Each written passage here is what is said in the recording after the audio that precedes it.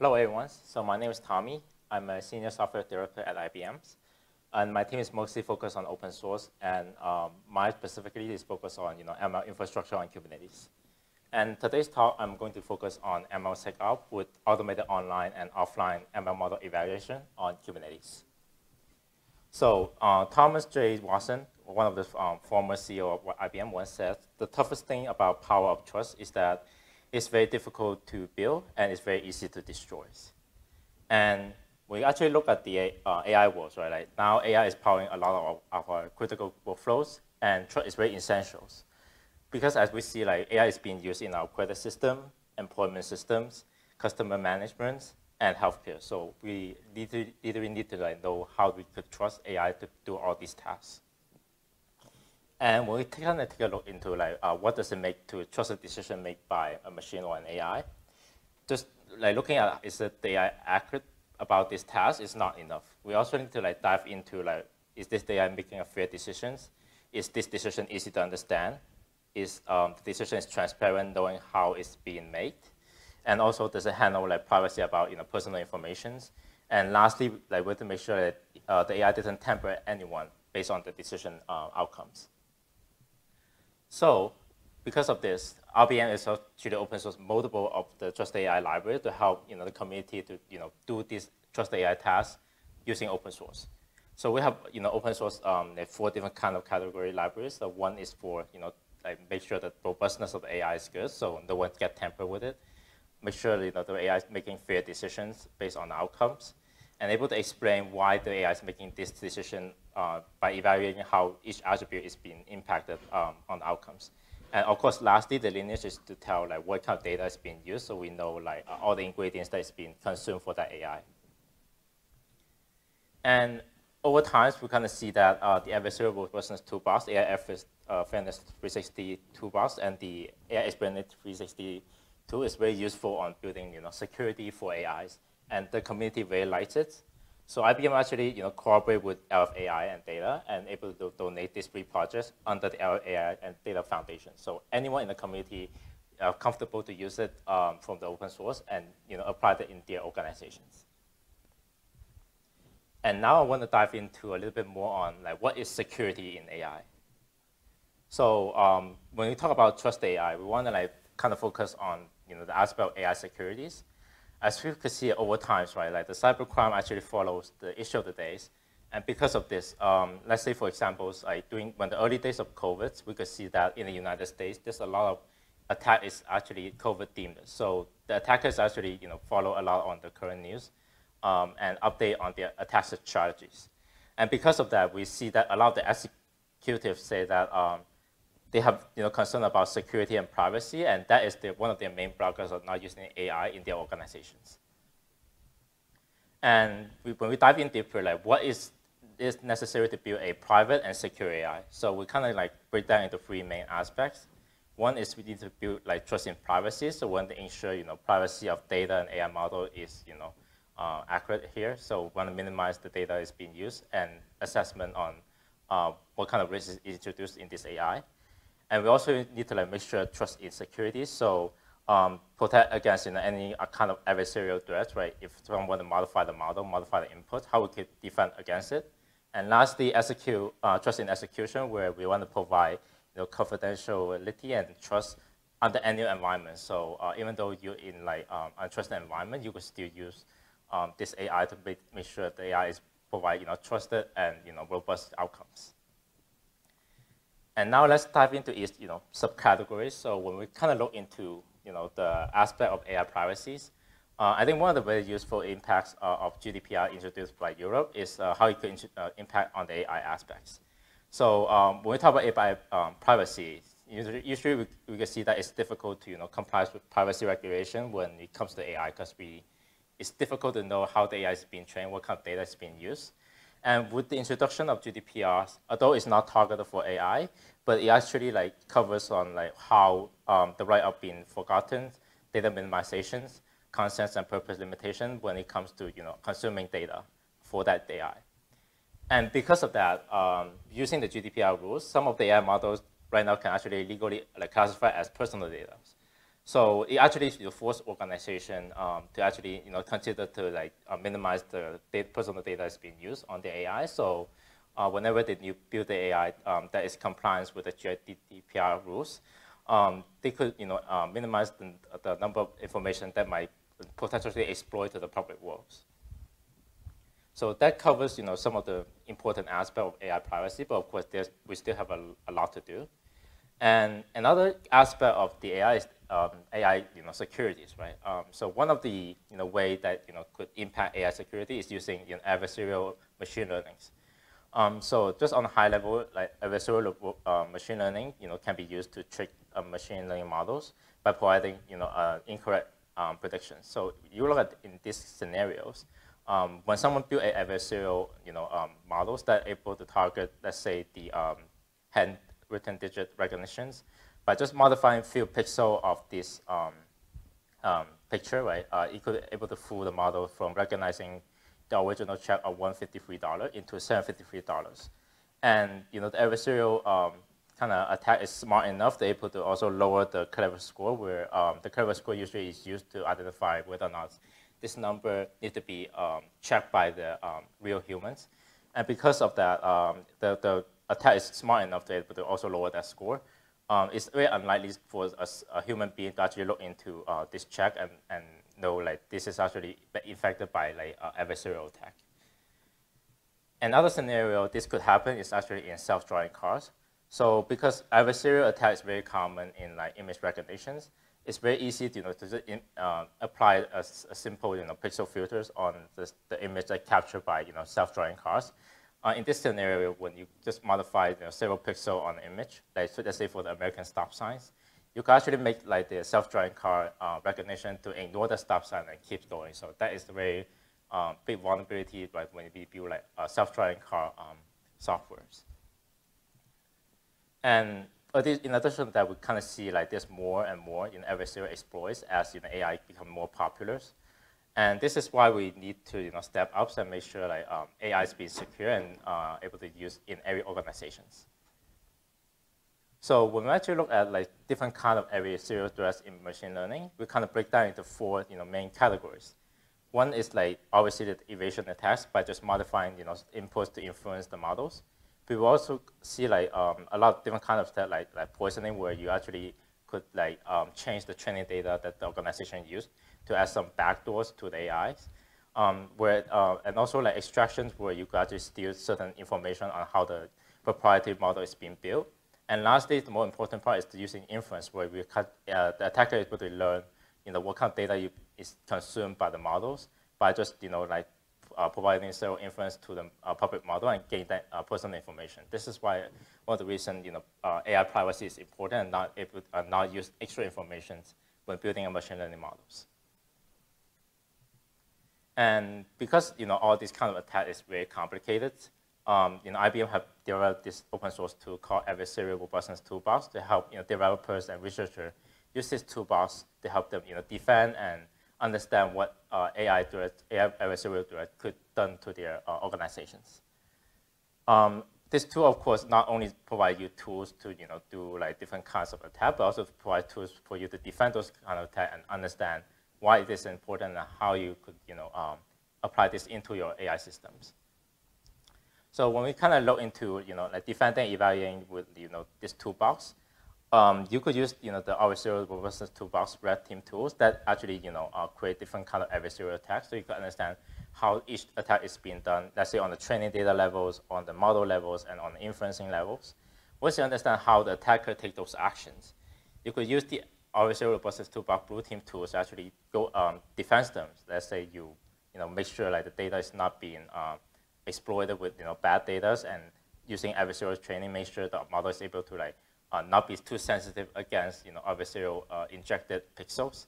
Those kind of mechanisms can help you make your AIs more robust and exploit yet less vulnerabilities when you put your model into the publics.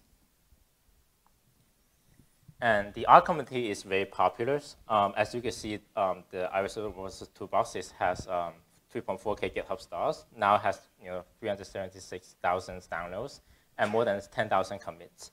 And many organizations are actually using this toolbar to build on top of their AI library and their tools as well. You can see, different companies like 26 Labs and Azure leverage adversarial business toolbars to build their, command line tools. And of course, our IBM team also use this to provide, privacy and compliance for AI model as well. And you could actually trust this toolbox because it's very mature and has been graduated this year. So adversarial business toolbox just announced graduation, I think, this year, 2022. So this is a graduated project, so you could very comfortably use it, and it is actually ensured that we will provide full support. If you have any question, you can feel free to ask committee, and we will answer your questions. And I will just show you a simple demo how a simple adversarial attack could be done. Let's say you have an image recognition just to show what this image is about. Let's say this image is about a cat, and using this toolbox, you're implying some adversarial attacks. You can actually convert, adding a few pixels and convert this image be recognized as an ambulance. And once you understand how this attack is being done, you can actually attach some simple defending mechanism. In this case, just smoothing out the pixels. You can actually make sure like the model is less sensitive against those pixels being applied, and make sure like the prediction result is back to categorized as a cat. So this is one simple way you can understand how the attack is being done, and based on that, apply the necessary defense that prevent that kind of attack. So this is kind of like high level how you could apply security on AI, but that is a very manual process. That someone have to understand how the AI is being done and create different defending mechanisms for it. And it's very difficult to use in a production environment. So this is why I want to introduce how you could integrate all this kind of trusted AI tool on top of Kubernetes. And on Kubernetes, when we run our machine learning infrastructure, one of the popular projects we use is Kubeflow. So now I'm going to introduce how you actually apply trusted AI on different Kubeflow projects. So I think one of the very popular machine learning infrastructure that runs on Kubernetes is Kubeflow pipelines. We have many data scientists use Kubeflow pipelines that run their machine learning tasks on top of Kubernetes. And this is very useful because like all of your ML tasks is actually containerized into one container. So you can actually easily apply any kind of task during your development. And it's actually driven by Python DSL, so data science is very easy to use it. And you could modify different parameters when you trigger different runs and use different parameters to run different experiments of your developments. And as part of your machine learning developments for Kubeflow pipelines, because it's actually containerized into individual tasks, it's very easy to just plug in like any trusted AI tools as part of your developments. So in this case, we have developed components for each of the trusted AI tools. So you, in this case, for example, you could once you train your models, you could apply, let's say, a robustness check to make sure that this model is robust enough to prevent the adversarial attacks. If it's, let's say, in this example, if it prevents adversarial attacks, then we were able to deploy this model to productions. If not, this probably needs to be set back and be retrained, and we do the development cycles. And you could see the component is genetic enough, whereas you only need to provide the information for the input of the model, and usually those information is available when you input into your pipelines because you're using a pipeline as your development tool.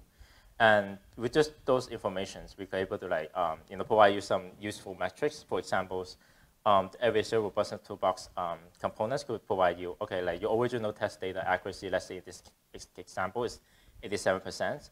When it's under an adversarial attack, the accuracy actually went down to 30% accuracy, and the overall competency rate actually is down by 24%. So these are very useful metrics to tell you, oh, your model is not ready for production. You should step back and consider adding some AI security into the model before you use it in your organizations. And of course, this is more for Kubeflow pipeline is more focused on AI and ML model developments. But after the developments, how you actually inject kind of AI security to make sure your production model is not under a particular attacks. And for that, we have a project called KServe on open source. This is founded by Google, Seldom, IBM, Bloomberg, and Microsoft. And the KServe goal is actually to have a serverless ML inferencing on Kubernetes and support canary rollout and model explanations. And this is able to support multiple frameworks and is able to scale and run very effectively on Kubernetes. And with KServe, because it has the model explanation capabilities, we are able to integrate all our trusted AI tools on top of KServe explainability tools box as well. So when you deploy KServe today, you can actually directly use in AI Fairness 360, Explainability 360, and Adversarial Robustness Toolbox as one of your explainer for your production models. And now I want to kind of dive in, like kind of a different kind of explanation or model evaluation you could do once your model is in production.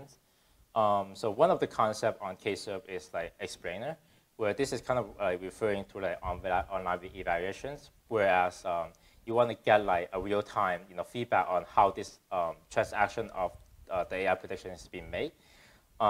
So usually a user would give you a transaction, let's say want to make sure it's this loan is approved or not. Behind the scenes, it would do like a real-time evaluation on like why this loan is being approved based on whatever features. And the information is actually go directly to the explainer server first and then go to the model servers to get extra information on how this prediction is being made.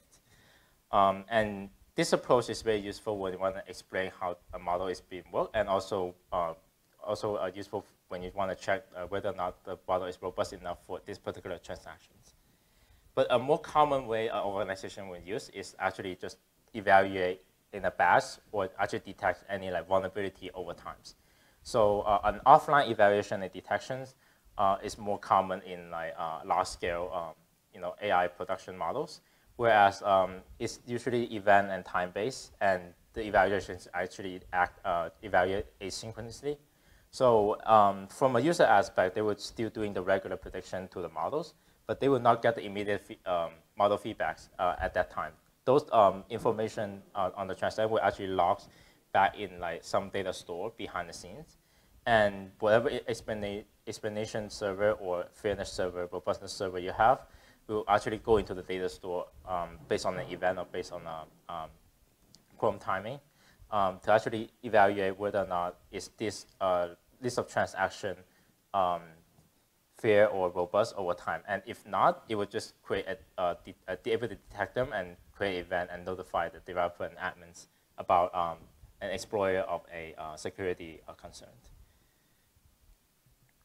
And now I want to kind of show you like how a online evaluation could be done on KServe. So this is a real-time synchronous evaluations.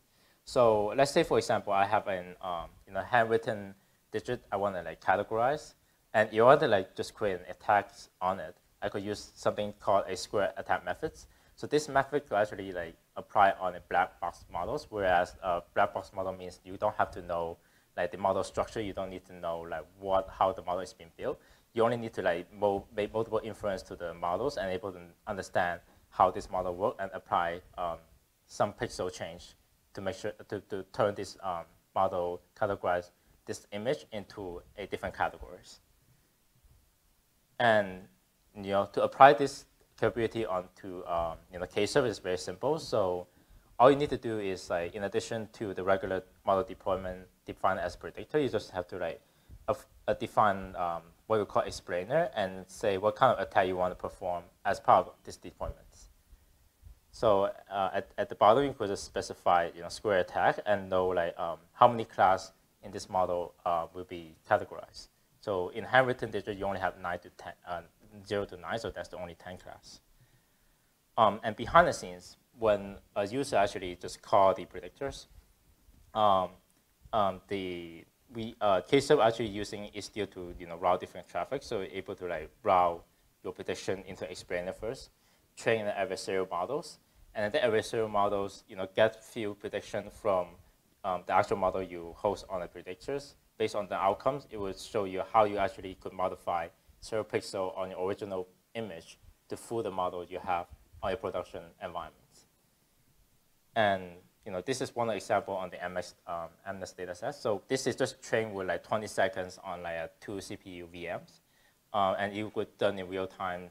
And this is running, asynchronously, on KServe.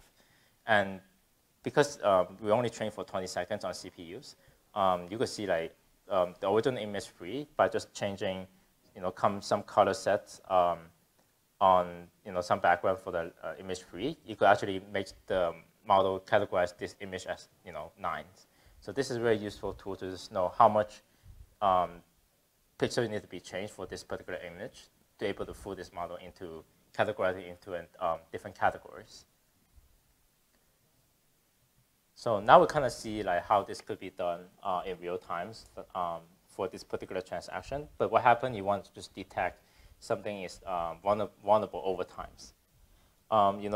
Like for example, one of the things when you want to calculate, fairness detections, you cannot just like calculate fairness on one particular transaction. You have to look at like a model whether or not it's fair by examining multiple or even like multiple hours of transaction to make sure like, oh, this model is not done fairly for this time frames.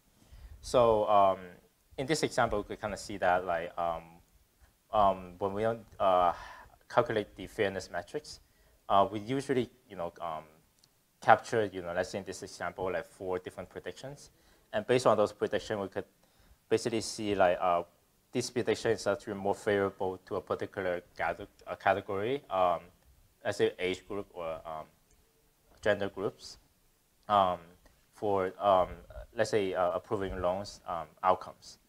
So this is why like we need to like collect multiple metrics over times, and those informations need to be captured and able to refer like in a time series matters. So because of that, KServe actually introduced a way to log your payloads, so you actually can store them and reuse them over times.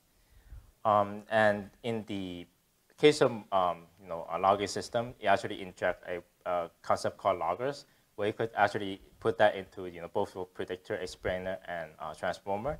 What it does is it will capture your request and response, and send those requests and response as a cloud events.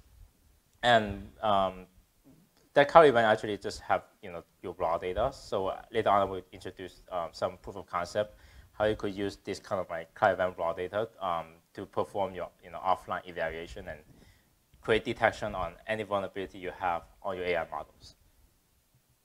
So I was just gonna introduce like this proof of concept, how it's been done. And so right now on the high levels, so when a model actually just create the predictions, all the prediction actually sending events to the what we use like Knative ingress brokers. So those events actually went into the brokers, and you could use any event streaming, but in the proof of concept, we're actually using the Kafka event stream to actually collect all those information. So when you actually send events to the Knative ingress, those events get pushed into Kafka. So Kafka basically just collect all your events and explain to use into any of your data ingestion systems. So because we need to do data ingestion, so we actually build a custom Kafka connectors to actually take those Kafka events, ingest those data, and push that into a database, relational database that could be consumed by any explainers. And in this case, for this example, we are actually using a AI Fairness 360 explainer. This explainer is actually just detecting any bias over time for that model. So if there's any metric get below a certain threshold, it will actually notify the user and the admins, so let them know the AI is not robust or not fair in a certain aspect, and let them know they need to update their AIs. And of course, those raw metric informations, if it's just landing there, it's difficult to evaluate and trace back when this event is being happened. So we also have like metrics transformer. So you want to like display how this AI or how this metric is produced. You could create that into a table manner, but you want to just track based on like timestamp or over times. You could convert them into a time series data, where and that time series data could push to Prometheus. So it's easy to use any time series visualization. Let's say, for example, Grafana to visualize those data. And now I have like a small demos, like 2-minute demos that display how this whole process works. So so once you have something set up, right, you will set up a Kafka broker that accepts any cloud event from KServe. And this Kafka broker also has a connector and MySQL database to ready ingest those data and store them into the database. And we also have a model is ready. So this is the KServe model that is doing like loan approval. And all the user needs to do is just send prediction into this URL endpoints. So when I actually just like send 10 different payloads, those information is just directly sent into the model predictors and come back with this result. So one is denying the loans and 2 is approving the loan. So we could see there's only one person get approved the loan, and this person is actually a male. And behind the scenes, we could see that Kafka is actually collecting those cloud events as event topics. So we want to see that happening in real time. So I will show this right now. So when happening in real time, you could see when the prediction comes back, the Kafka actually captures those information, and the connector pushes those information into the MySQL database. So as you could see, so once I refresh this, like because we did multiple predictions, so the number of columns that we collect for the predicted metrics is of the predicted results is actually increasing. So from 86, when we refresh it, it's actually pushed to 88 in this case. And of course, behind the scenes, we mentioned that the AI Fairness 360 explainer is actually evaluating metrics over time. So I will show you our metrics actually like right now is like time-based, so it will evaluate metrics every hour. So after each hour, actually we will update the metrics. In this case, this is the disparative impacts metrics, which is evaluating a group of metrics, let's say on male and females, what's the ratio of like number of males get approved versus number of females get approved. Because we're actually injecting like kind of biased data where we usually just approve male more often using the same predictions. You could see over time like this ratio is actually dropping. So if we set a certain threshold, this model eventually will go below that threshold and able to send notification to the developers saying that the real world data is actually giving some biased result based on your model inputs. So this is very useful information. You could see how over time it could decrease or increase, and you could trace back on like when this event happens and how like user or like real data get changed over time. So, and the last here is a whole page on like where you could involve into the trusted AI. So we have like a list of GitHub repository on the left. You could join different trusted AI communities.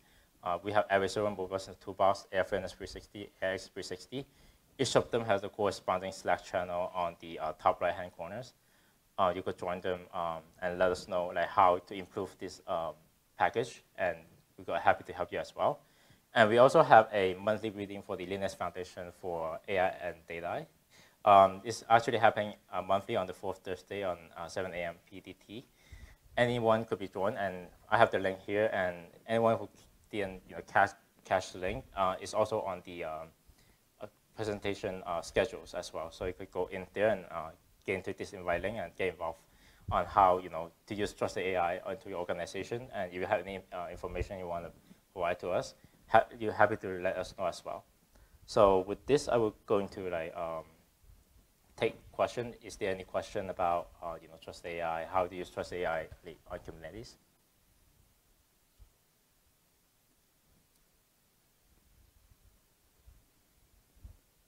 Yes. Part of your infrastructure showed Istio service mesh as part of the configuration, is that something that Microsoft is now supporting as well? Do you know, or is that? So the Istio part is actually just for the case. Oh, so let me repeat. So you said like the Istio infrastructure is like kind of supported by Microsoft. Are they, because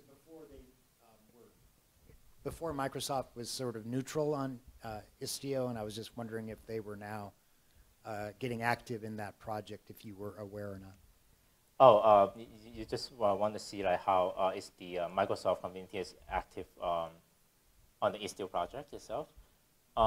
So I'm not working directly on the Istio community, so I'm not quite sure. So, but the reason we use Istio for KServe is that like when KServe is founded, we need a way to serve serverless models on Kubernetes, and we found that like Istio is a very useful way to scale things from 0 to N, and it's easier to do like canary deployments. And at that time, Microsoft also very interested, so we actually work together and contribute this concept, and turn it into KServe. Of course, like we also see different use case for using KServe without Istio. I mean, in IBM we also have a concept called model mesh. This is also different features on KServe you could use without Istio. And of course, model mesh also support the concept explainer and logger, so you feel free to use it. It just in this example I use Istio because it's the default deployment on KServe, and it's easy to understand for the community. So you want to use KServe, or like there's a new different feature KServe also introducing. You can also use them to achieve the same result as well. Thank you.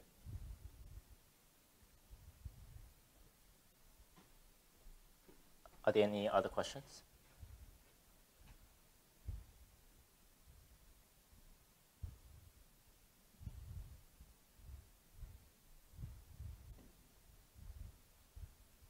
If not, yeah, thank you very much for joining.